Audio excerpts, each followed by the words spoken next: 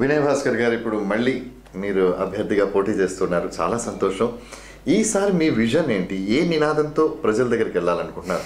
రెండు ఉంటాయి. ఎట్లా అంటే ఒక వ్యక్తి నిరంతరంగా పోటీ చేసి గెలుస్తూ ఉన్నాడంటే అతని మీద ఒక నెగిటివ్ కాన్సెప్ట్ కూడా జనాలకి డెవలప్ అయ్యే అవకాశం ఉంటుంది.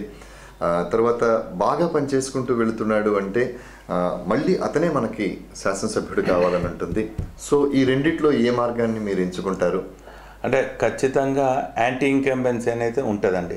ఒక 5 ఏళ్ళు గెలిచిన తర్వాత అతని మీద ఇది ఉంటుంది. సరే, ఆ 5% 10% ఎంతైతే యాంటీ ఇన్కంబెన్సీ ఉందో దాన్ని ఓవర్కమ్ అయ్యేదానికి ఇంకా నిరంతరం శ్రమిస్తాం.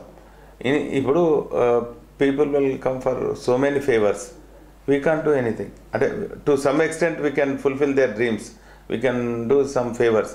కానీ ప్రతి వచ్చిన వాళ్ళ దగ్గర నా దగ్గర మంత్రదండం లేదు. ప్రతి వచ్చిన వాళ్ళకు ఉద్యోగాలు ఇప్పించటమో లేకుంటే వాళ్ళు అనుకున్న ప్లాట్ రకరకాలుగా ఫేవర్స్ వస్తాయి. ఆ ఫేవర్స్ అని చేసేదానికి నా దగ్గర మంత్రదండం లేదు. కొంతమందికి ఫేవర్ చేస్తుంటే కొంతమంది ఆటోమేటిక్గా కొంత దూరం అవుతారు. కానీ టు ఓవర్కమ్ దట్ నేను నిరంతరం ప్రజల మధ్యలో ఉన్నాను కాబట్టి యాంటీ ఇన్కంబెన్సీ కొంత ఉన్నా కూడా ఓవర్కమ్ అయ్యేదానికి నిరంతరం శ్రమిస్తాను. ప్రజల అజెండాని నా ఎజెండాగా పోతున్నా కాబట్టి ఈరోజు కంటిన్యూ నేను గెలవబోతున్నా. నేను ఈసారి కూడా గతంలో కన్నా ఇంకొక 5,000 ఓట్లు ఎక్కువ మెజార్టీతో